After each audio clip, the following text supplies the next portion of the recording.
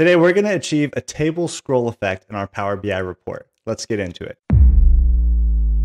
So the way we achieve this quote unquote scroll effect is through the play axis visual, but we're also going to have to create a couple of DAX measures. So let's go ahead and start this report from scratch. The first thing we're going to do is create our table. Then we have to bring in our fields. For us, that's going to be hearing time, court case, caption, courtroom, and judge. Now, the next two fields we need to bring in are DAX functions.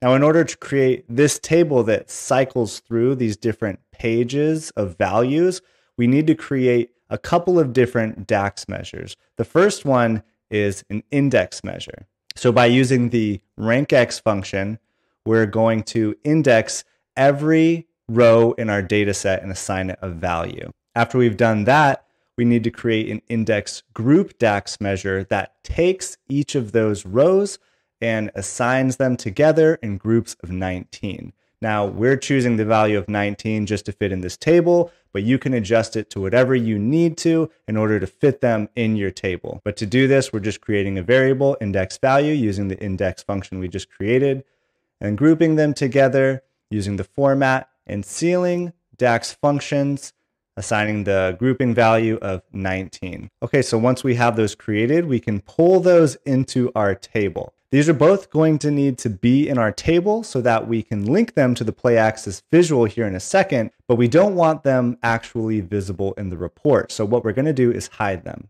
To do that, we're going to bring up our format pane. We're going to go to column headers and turn off text wrapping. Then we're going to go to values and we're going to do the same thing, turn off text wrapping. This allows us to slide the header over to hide it. And we're just going to pull the side of each all the way to the end so that they disappear. Once we've done this, we can slide over the other values to give them some nice, comfortable spacing. Now, the play axis visual isn't a native function. We're going to have to get it from the Microsoft Visual Store. So click on these ellipses and then click Get More Visuals. That's going to bring up our visual store and we'll type in play axis. Here's the play axis visual here. So you'll just click it and bring it into your report. Once it's there, it'll show up on the bottom. And we're going to go ahead and insert our play axis visual. This is going to end up hidden in the final report, but for now, I'm just going to move it up here. So we need to assign the play axis visual a field. And the field we're going to assign it to is the index group column that we created. And because we have that index group filtering in our table, it's going to cycle through the table based on that index group column. But we do have to do a little bit of formatting to make it automatic. So what we'll do here is go to animation settings, auto start, so that the play axis visual starts as soon as our report is opened, and then we're going to loop it. For the timing, we're going to do 5,000 milliseconds, which is 5 seconds. That's a nice, comfortable timing to allow people to see what they need to see in their visual before it goes to the next grouping. Also, before I forget, we want to turn off the totals in our column. So as you can see, it's currently cycling through each of the groupings in our table, making it dynamic. Now, because the report we're building is docket information or publicly displaying information, we're going to add a date field just to give it some extra features and allow people to see the current day that these values are showing for. So we're going to enter a card visual and we're going to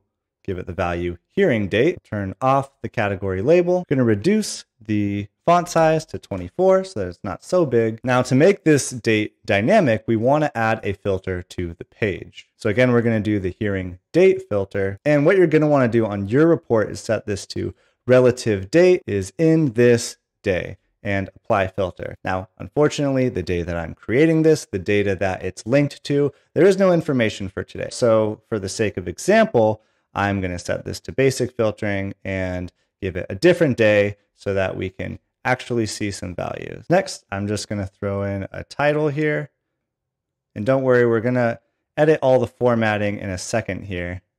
But for right now, I just want to get all of our visuals in place. I'm going to center that 20-point font, and we're going to turn off the background. For this, we're also going to turn off the background, and we're going to bold our callout value. So for our play axis button here, we're going to remove the background, remove the title, turn off the caption, and for the colors, we're just going to give it the same color as the background so that it's completely hidden. And then on top of that, we're just going to throw in a little image. Image style, we're going to set to fill, and then just resize it to our liking. It's just a random image I created on Canva. Next, let's tackle our table visual. Just going to rename some of these captions. Okay, so at this point, we have a fully functional table scrolling visual, cycling through each of the index groups that we created and doing so automatically. Now, to make it look nice, we're just going to apply a little bit of formatting.